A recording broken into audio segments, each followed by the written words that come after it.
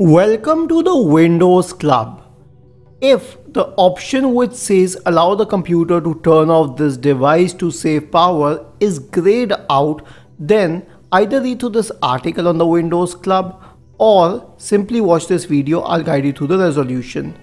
First of all, to explain the problem, press the Windows key and the R button together to open the run window.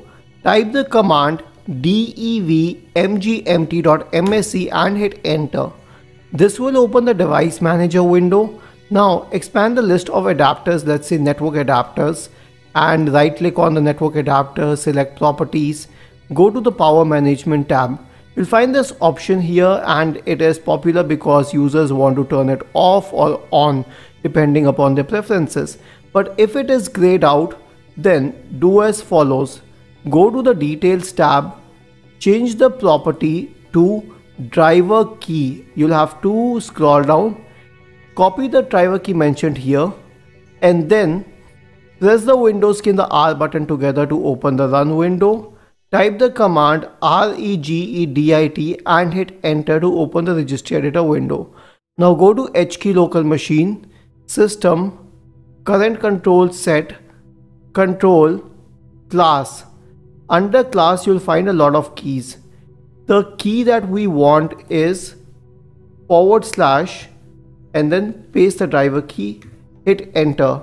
You would reach a certain page, and in this page on the right pane you need to find what we call PNP capabilities. I'll show you. We will scroll down through the list which is in alphabetical order and we will search for PNP capabilities. If it does not exist, right click and then select new dword 32-bit value and create it, but we already have it, so we will double click on it.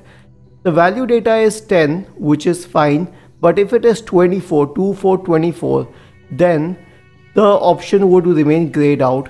You can change it to 0 or you can change it to anything else but not 24. Isn't this easy and interesting? If you have any doubts, please go to the original article on the Windows Club. Scroll down to the comment section and write your query. We will surely answer to it. Do not forget to subscribe to the channel.